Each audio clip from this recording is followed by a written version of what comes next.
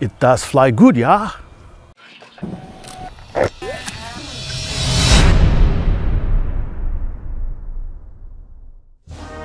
Kurt Tank's first design for the German Air Force wasn't very good. But his next submission would be legendary. The Fw-190, also known as the Butcher Bird. A new addition to E-Flite's line of large molded foam electrics. Highly detailed, and with built-in telemetry. Will this model live up to its namesake? Well, let's find out. The factory paint scheme is fairly elaborate, replicating the plane flown by ace pilot Oscar Bosch.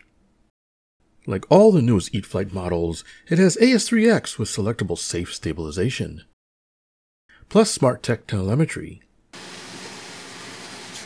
The model is very well packed in a crate-like package, with 2 layers. Manual is fairly short with clear instructions. Surface details is very good with lots of details such as panel lines and even rivets. Wingtips plug into the center wing and automatically connect the servo and electrical connections to the lights. Split flaps are contained within the center wing section. Fuselage is also filled with details like gun blisters, pilot figure, and abundant service details.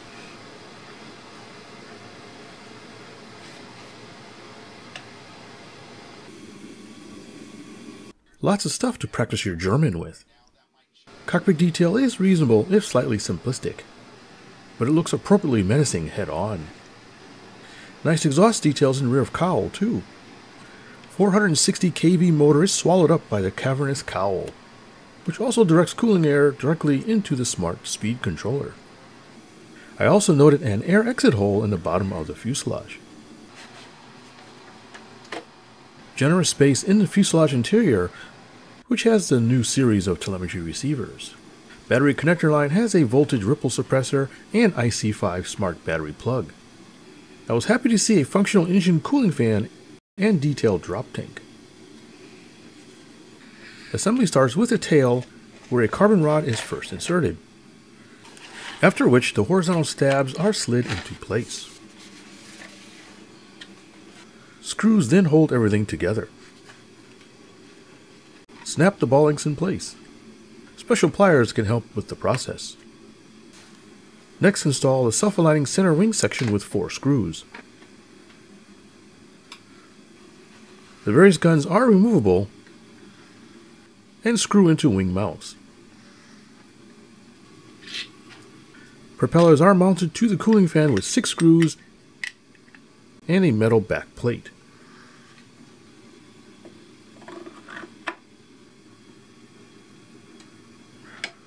Once mounted, the spinner uses a single center screw.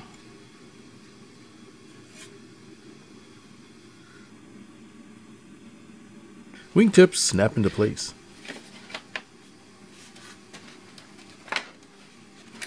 And the slide-out battery tray is ready for battery of your choice.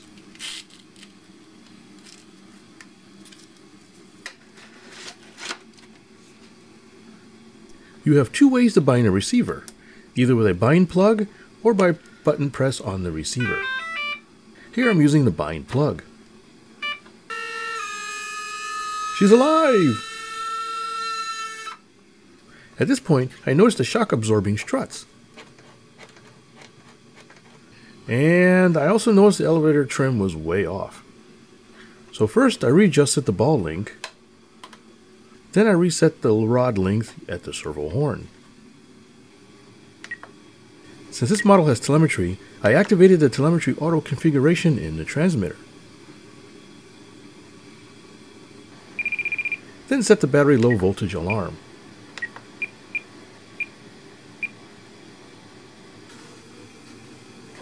Slap on the belly tank, and she's ready to go.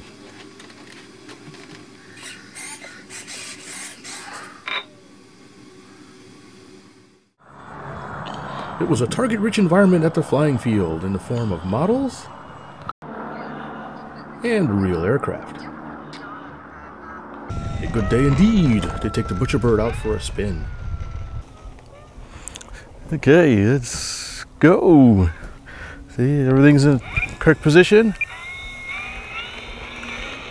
Ooh, tracking's good. Gear up. Whee, yes. A sprightly takeoff. Throttle back. And a quick response check. Nice aileron response. Yes, the cover level was high. Do a couple of show passes here.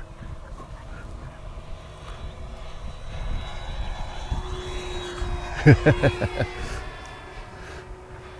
really nice. See the roll. To the left. There we go. This handle's really nice. I mean, there's no, you just take off and you just sort of sticks in the corner. Look at this. Nice little loop here. 22.2 volts, 47 amps. There we go. Yeah, it should be quite transmitter. Oh, very nice. Let's do a, I'll go up and do a stall turn here. Go up, see how the rudder works. Kick it over. Yeah, nice kick over there. It's just a really nice handling plane. I really like it. You know, some planes, as soon as you get in the air, you realize, oh yeah, piece of cake. Time to get frisky. Go, baby. Rolling circle. Well, rolling half circle. All right, we'll do a quick stall test here. Okay, throttle back. And we'll start feeding in some up. There's full up right there. Look at that, a little bit of fugoid. Kicking some rudder. Very nice. Doesn't even want to drop a wing. Ah, piece of cake. It does fly good, yeah?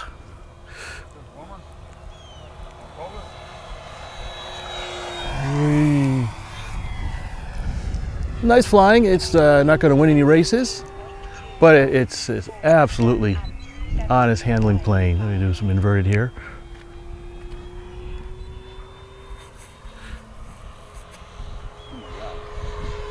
There you go, look at that.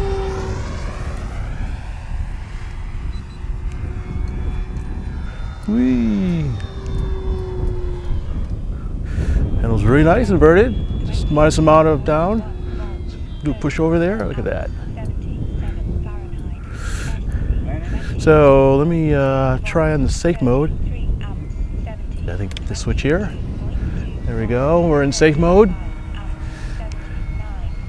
There is max roll. Wow, it's got a good amount of roll in it. Look at that.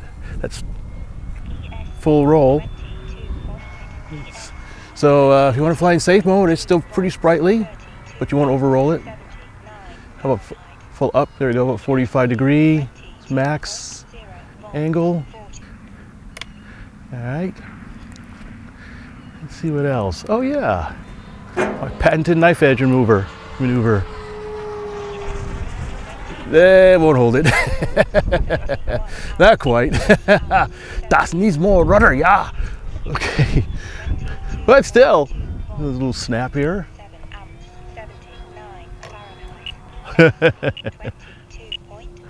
I'll be quite transmitter. Bring her back down out of the stratosphere. So far, it's a really nice handling plane. Oh, just my timer, so we'll do another pass here. Whee!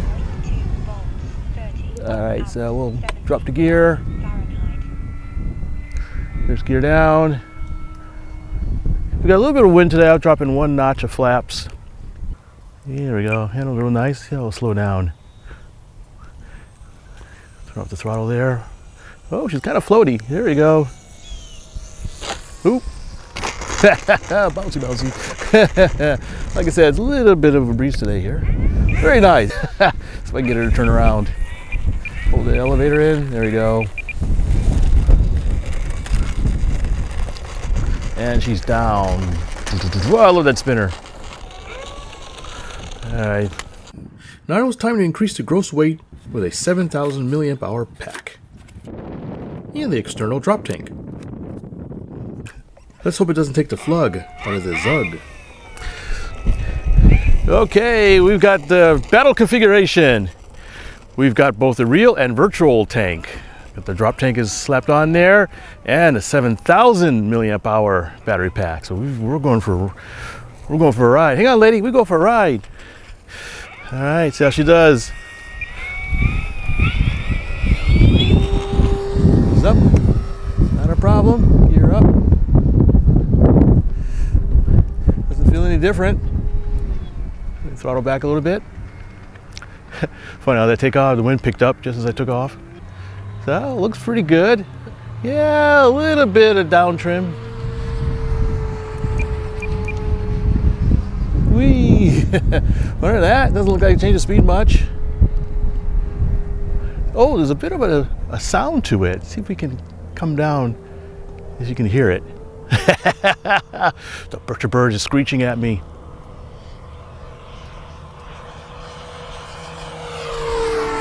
Yeah, she found her voice. The screaming terror of the flying field. So there's definitely a sound difference. Still seems just as aerobatic.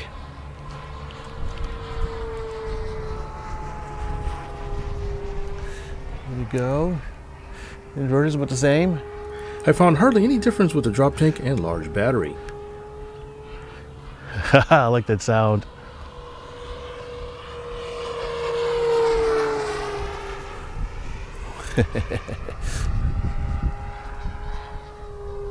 So I wonder if, since we got a little bit more frontal area, cross-sectional front area, change the knife edge ability.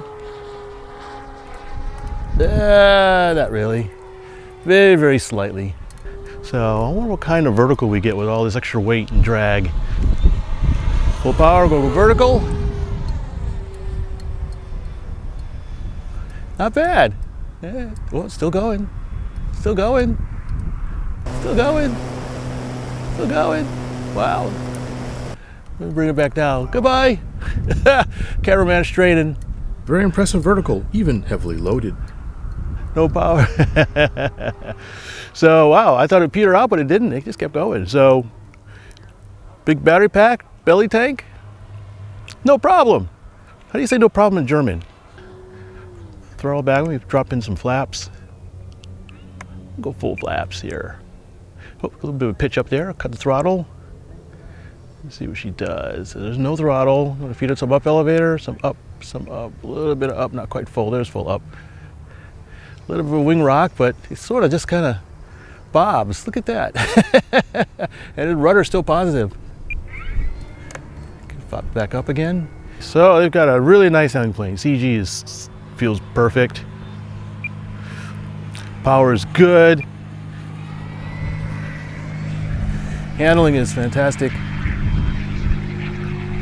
Indeed, the butcher bird is quite benign. Whee! Snaps a bit better to the right. Just half throttle. Ticks down pretty good. Pour on the coals. A little 4-pointer there.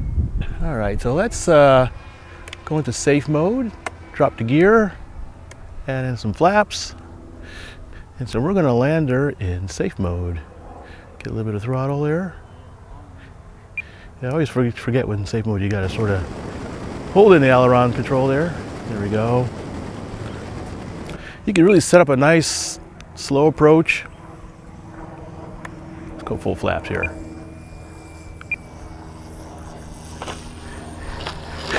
We have a little bounce, but not bad. Almost a 3-pointer. Oh, grass. Oh, just missed it. Where's the flaps? Ah, jawohl. Very good.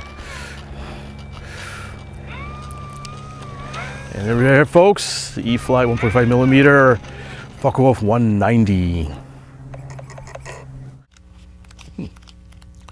So years ago, I read this book by Adolf Galland, a famed German fighter pilot who fought in the Spanish Civil War all the way up to the end of World War II. And he said that Hitler should have canceled production of all fighter aircraft except for the Me-262 jet and the Fw-190. He was particularly fond of the A model, which this is. And now another bit of random information involved the cowl. You saw before the distinctive integrated cooling fan blades that are spun up with the propeller. Well, in the full scale, this is actually geared and spun at something like twice the speed of the propeller. And the oil cooler was actually integrated into the concentric shape of the cowl on the leading edge. So I was thinking, if you really wanted to take one of these down in a fight, just aim for the nose, as there's quite a bit of delicate bits there apparently. So anyways, I did find this model version of the Butcher Bird, as it's called, to be quite docile and easy to fly. It's also reasonably aerobatic and very stable on the ground and in the air. And the cavernous interior easily swallows up even the biggest of packs with ease. While not perhaps the fastest in the lineup of E-Flite foamies, it does make up for that in style and overall performance. So now I'll leave you with a joke. So an old fighter pilot was telling war stories to some kids, and when he told them, "I was diving into attack when a Fokker got on my tail, and after some quick maneuvers, I was finally able to shake the Fokker off." At which point the teacher of the class said, "Well, the Fokker is a German fighter plane." Then the old man says, "Yes, but this was a Messerschmitt."